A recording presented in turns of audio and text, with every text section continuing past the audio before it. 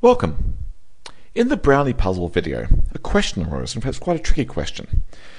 We noticed that rectangles have the property that there's a special point, namely the center of the rectangle where the diagonals meet, such that any line, straight line through that point, is guaranteed to chop the rectangle into two parts of equal area. So the question arose, are rectangles the only shape with that property? Well, the answer is no. Parallelograms have that property. Regular octagons have that property. So there are definitely shapes out there. So the question is, can we classify them and figure out what common feature they all have? So the question is, again, just to be very clear, suppose we have a polygon with the property that there exists a special point P somewhere in its interior, such that any straight line through that point is guaranteed to chop the polygon into two parts of equal area, no matter which line I draw. What can we say about that polygon? Must it be regular in some kind? Must it have an even number of sides, an odd number of sides? What can we say about its sides? What property must it possess? So that's the research question. And I'm going to give away the answer to this video. It's going to take a little bit of work. It's going to take some doing. I'm going to rely on some serious math from geometry. But I'm going to answer this question in about 3 seconds and give away all the answers. So if you want to pause and play with this for yourself, now's the time to do that. All right, here goes. This yellow polygon I've drawn here, I can just tell by looking at it, it's not going to do the trick.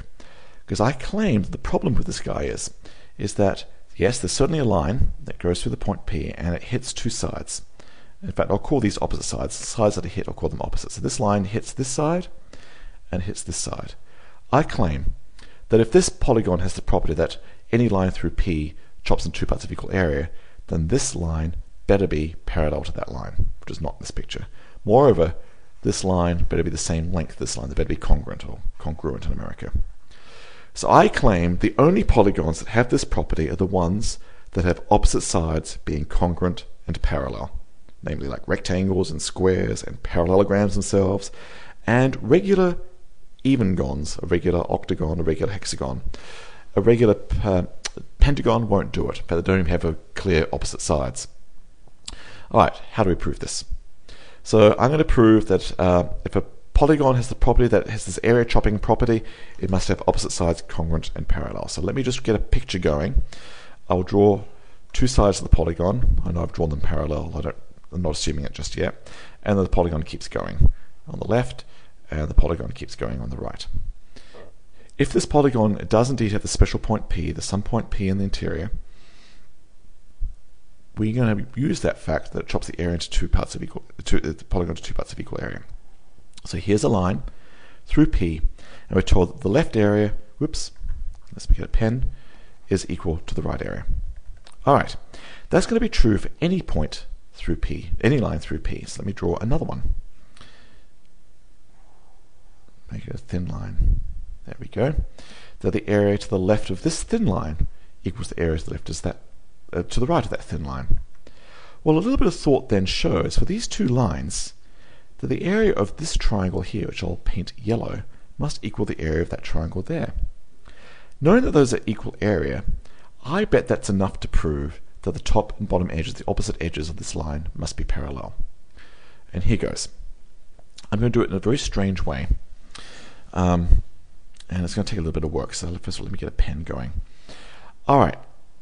First of all, notice that by vertical angles, those two angles are equal. And if this is side A, and that's side B, and this side is length C, and that side is length D, I could actually write a formula for these areas. The area of a triangle is half the product of its two sides times the sine of the angle between them. All right, so there's advanced math right there.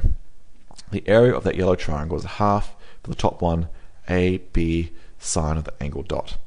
And the area of this bottom triangle is a half CD sine of the same angle dot. They're the same areas, so right now I know that A times B is the same as C times D. Or if you like, the ratio of B to C is the same as the ratio D to A. Alright, that's the little feature I want to use right now. Unfortunately, that's not quite helpful as it stands, and what I'm going to do is something a little weird and draw yet another line going through P. Here it goes. Whoops.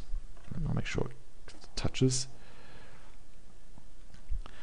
By the same token, the area of this pink triangle will be the area same as the area of that triangle. In fact, the area of the whole pink and yellow on the top is the area of the pink and yellow on the bottom, by the fact that any line cuts the whole area of the polygon in half.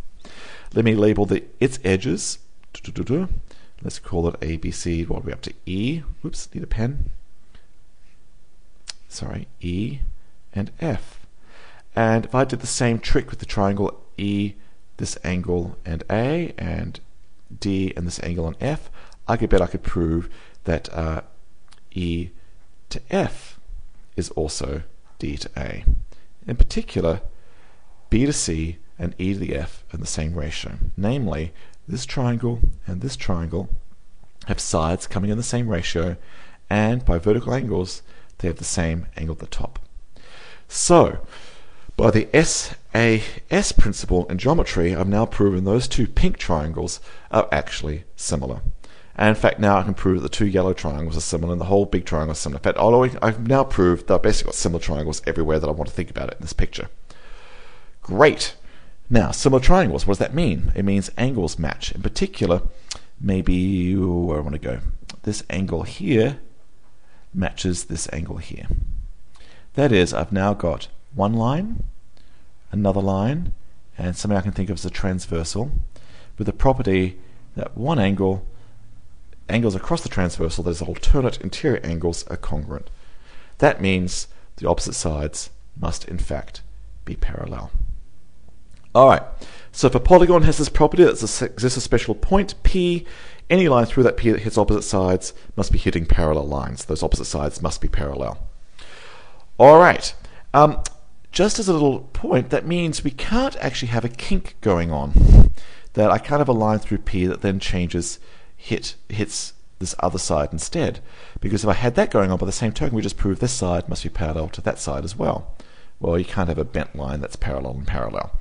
So basically, these lines have to always hit and not go around a corner. So there really is, some sense, true opposite edges. Let me go a little bit further. My picture is awfully messy, and maybe what I'm doing doesn't quite make sense, but I'm going to keep going. Here goes. We've just proven that the pink triangles have the same area and are similar. Now, area scales as the scale factor squared. So if these two triangles are similar with scale factor k, then area changes as k squared. But these have the same area. So the area between these two pink triangles is the same, which tells me that the scale factor between them, k squared, is 1, which means k is 1. That actually these two pink triangles are not just similar, they're congruent. They have scale factor 1. Since they have scale factor 1, we have now proven that the point P is actually at the midpoint of any line going through it. Oh my gosh, mess, mess, mess. Let's draw, here's a pair of opposite sides which we have proven are parallel. Here's my special point P. We have now proven that any line, pair of lines going through them, must give parallel lines. And we've proven these two triangles are similar with scale factor 1, which means that actually this length equals this length, and this length equals this length. So these points P's are actually going through the midpoint. So now I think I've completely gotten it, that we've now proven that the line through P that goes through here must still stay on this line, vice versa, the line at this end going through P must end at that line, that can't go around a corner, ditto this way, everything's going through midpoints, these triangles are congruent, this length is equal to this length. So for a polygon to have the property that there exists a point P such that any line through it cuts into two parts of equal area, must have the property that there are well-defined opposite sides that are parallel and congruent. There's a little bit of work. We should do the converse. Suppose I give you a shape with opposite sides that are congruent and parallel. You do need to prove it has this special property. And it's actually not too hard to prove it. And let me just give a quick idea. So here's a shape. So if these are congruent and parallel, then I claim there's a special point P that works. And how to find that point is connect these lines. I claim where those lines intersect, that's your special point P. And I bet you can go off you go and prove that everything is working right now. All right, now, here's an interesting question. I've stuck with polygons. If a polygon has the property that it has this area cutting in half property, then it must have opposite sides congruent and parallel. But what about curved sides? For example, we know that circles have this property. That's not a very good circle. Let me draw a good circle. There is certainly a special point P that any line through the center of the circle cuts it into two parts of equal area. In fact, you can get quite funky. Circles need not be the only shape. What if I pulled my circle apart and drew this line and this line? I claim this shape too has the property of this cutting in half property, which makes me wonder. Here's a real research question. Can you just tell me the whole class of shapes with curved edges this time that have this area cutting in half property? We can get these sort of weird ovaloid things. They work. Are there other things with circular sections instead of straight edges for boundary edges? How about non-circular parts? Does the curvature have to be constant for this property? Now we're talking about research. So the question is not just polygons cutting any shape in half. What's the ultimate answer to this ultimate question? Now we're in real research territory.